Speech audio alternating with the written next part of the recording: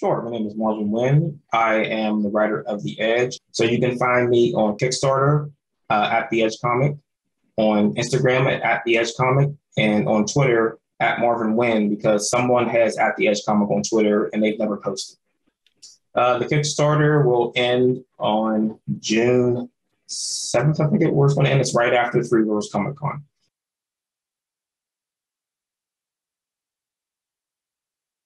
Good morning, afternoon, evening, everyone. Two Geeks Talking is an entertainment industry interview show where we interview the creative people from the comic, film, TV, movie, and video game industries. And of course, I'm your host, Kurt Sasso. Welcome to Rapid Fire. The concept of Rapid Fire is simple. 11 questions, 9 to 15 minutes for the interview itself, and we get to talk with creative and talented people in the entertainment industry. So who is our first guest today? Our first guest today is a very talented comic creator and writer. He is the creator of the comic The Edge, which I just happened upon recently. Love the art style, love the cast of characters. But we're joined today by the ever-talented Marvin Wynn. How are you doing today, Marvin? Good. How are you, Kurt? Doing good, doing good. Let's jump right into it here. For those that don't know anything about yourself as a creative person and what you're bringing to Two Geeks Talking, tell us who you are and what you're all about. Sure. My name is Marvin Wynn. I am the writer of The Edge and coming straight out of Comicsburg. So there's the shirt. That's what we call our collective here in Pittsburgh, the Comicsburg crew. So I started in comics pretty much reading back in the late 70s, early 80s, like G.I. Joe, like Avengers, Justice League. And then I found the X-Men. And then I found Jim Lee's X-Men. And once Image started, I think that lit a fire in me to want to be able to create comics. Before that, it was just Marvel, DC, Marvel, DC, Marvel. And then Image came along, and that was a big boom and a big thing that kind of said to me, hey, maybe you should try this and see what happens. And Pittsburgh is a very creative city as well, too, but especially when it comes to comics. I mean, I've had many people on the show that have come from Pittsburgh. They're incredible. I mean, that's one of the things that we formed Comicsburg for, was to light that beacon in the night, saying that Pittsburgh is a creative town. Also, it's not just a sports town or a technology town or a former steel town. There's a lot of art. There's a lot of music. There's a lot of play. There's a lot of things going on in Pittsburgh that people should be aware of. What is your creative kryptonite? Time. Working a day job and doing comics is probably not something that's always going to afford you that time to do things, because since we've been working remotely, you spend a lot more time working than you do doing other things. So your weekends become your de facto get work and comics done. But then that's also the weekend where you need to be able to do the chores you weren't able to do on the week when you were working all day. What is the second wisest piece of advice that has stuck with you in your creative career? That would be my grandfather. When I was younger, we would hear words that we didn't know, and he would immediately put the dictionary in our hands and tell us to find out what it meant and to learn it. He was very good on making sure that we kept ourselves educated. Put a lot of books in my hands from the time I was 6 years old. I read Dracula when I was 6. I read Malcolm X's biography when I was 6. And then he kept putting a dictionary so many times in my hand, I decided to read the dictionary and just make it easier on it. It's a good thing because it's always changing. They're always discovering new words, new phrases, things like that. So I mean, it's a living thing. So it's always keep your head above the clouds and try to learn as much as you can. How do you think the birth of creativity was formed? As we read in books, we have Prometheus and fire. The human condition is always to want to know something, like how does this work? How does that work?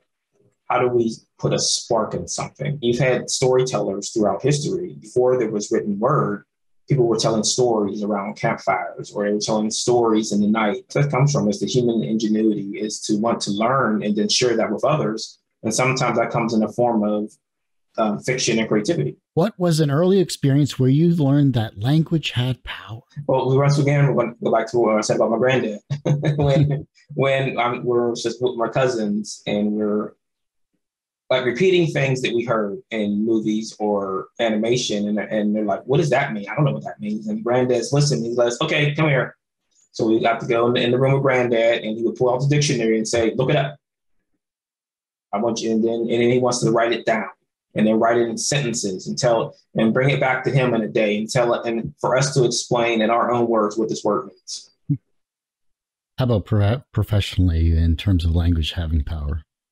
I would say any of the authors or writers I've followed. Stephen King is just one of them, and the way that he crafts stories from his imagination. And like we can all go back and look and try to figure out what the source of these things are. But I mean, it's just a wealth of knowledge coming from a person. You're just reading those pages, and it's jumping off the page at you, and you're just in this world with him. And that's what I look at when I look at the written word is how does it affect a person and how does it transport them to the world that the author's crafting for. So then looking at the themes of your comics that you've created here currently, what is an important theme that you think is needed in comics today? Perseverance, that when you get knocked down, you get back up, you get knocked down again, you just keep getting up because that's the battle. Everyone can just get knocked down, just lay there and that's it. But getting up and continue to fight, even though you're down to your last little bar of health, like if it was an RPG, you got that little heart left, and you still want to try to defeat that boss. And looking at the fact that you have a Kickstarter coming up, especially tomorrow, as it is, what are you looking forward to in the campaign itself besides getting funded, and how are you promoting yourself? I'm looking more along the lines of creating new fans. Over the years, you sometimes you reach that crescendo of you can't go any further unless you try something different. And Kickstarter is a really good marketing tool for reaching a larger audience. You never know who's going to get that email from Kickstarter saying, hey, check this out. Or they're going to happen upon a link in Kickstarter to say, hey, look at this.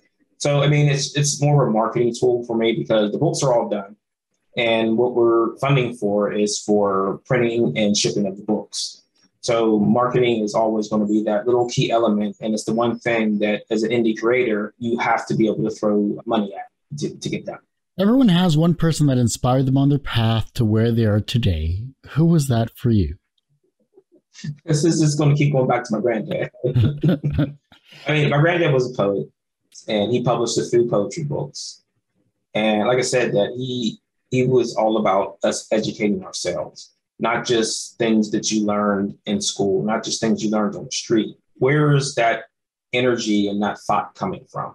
Anytime we could ever say anything near him, have any sense of we didn't understand, where he wasn't going to try to educate us on what we were saying, what we were doing, and trying to put us on the right path to understand that we can use these books, we can use these words to encapsulate everyone and get everyone involved in it. Do you have a favorite memory or story besides what you said about your grandfather? I would say that a lot of things that I write about came from stories my granddad would tell all the time, where I tell us stories about, so there was a situation where we were complaining about bringing groceries up the stairs. And he would tell us that, yeah, when I was your age, I carried 8 bags of groceries on both arms and did flips. And we sit there and we think about it. Is he telling us, is this real?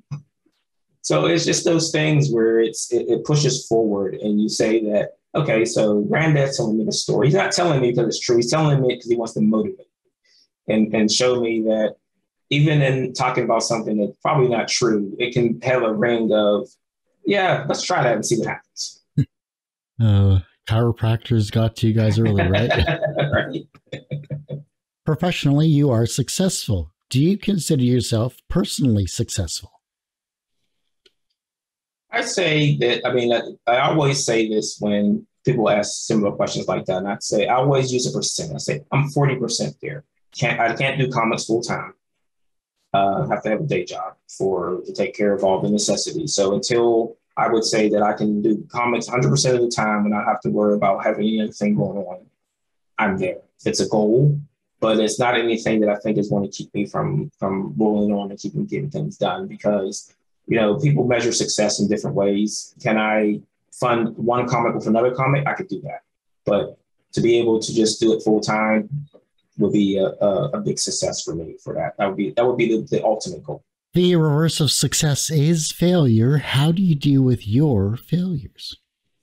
So I actually talked about this before, where when I was originally writing the first 4 issues, I had one of the characters go off on his own little journey for unknown reasons. I don't know why I did that. I pulled that story out, rewrote it, and then put it back more into focus. So instead of throwing that story out, I took it and I made it into its own one shot. So the story is going to happen in the same way it happened before. It's just going to happen in a way that's more organic and doesn't feel like it's forced. It doesn't feel like the guy's just abandoning his team in the middle of a fight to go off and do his own little thing. So I would say that it's the lemons lemonade thing. Like, take a failure, or like I said before, you get knocked down, you get up. You knock down again, you keep getting up, dust yourself off, and you keep trying. Because, you learn a lot from failure. You learn a lot because you're not going to fall the same way every time. So those failures can turn into successes if you learn from them. The younger generation is looking at your work and they're becoming inspired to be creative in their own way, whether it's as a comic writer or a creative person or some way creative in some way, shape, or form with maybe something completely different. How can they inspire the generation that follows them? I think that we're in a realm right now where not only from this generation, but any generation after, we have to put those books in people's hands. When I was at a free comic book day event at New Dimension Comics this past weekend, and I saw a lot of adults bringing children into the comic shop. We see a lot of them at conventions. Like, people keep telling me that it's manga, but I saw a lot of fresh eyes on comics over the last couple of weekends that shows me that not only are you going to have new readers, you're going to have new creators. If you want someone to enjoy something, you have to show them that they can enjoy it, whether it be comics, books, manga, video games, anything. Put it in their hands and let them enjoy it, and don't take it away from them because you didn't like it or someone else doesn't like them having it. It's an entertainment. Be entertained. That's where we're at with things, but we have to be able to create a new generation of not readers and creators so these things don't die. Well, I do hate to say this, Marvin, but that ends this quick interview of Two Geeks Talking. I do want to thank you for coming on the show. Thank you for having me. Now, before I let you go, where can we find you? How can we support you? And of course, where is this Kickstarter link and when does it end? The Kickstarter will end on June 7th, I think it was going to end. It's right after Three Rivers Comic Con. So you can find me on Kickstarter at The Edge Comic, on Instagram at The Edge Comic, and on Twitter at Marvin Wynn, because someone has at The Edge Comic on Twitter and they've never posted. I want to thank you for taking the time to be on this interview of Two Geeks Talking Rapid Fire.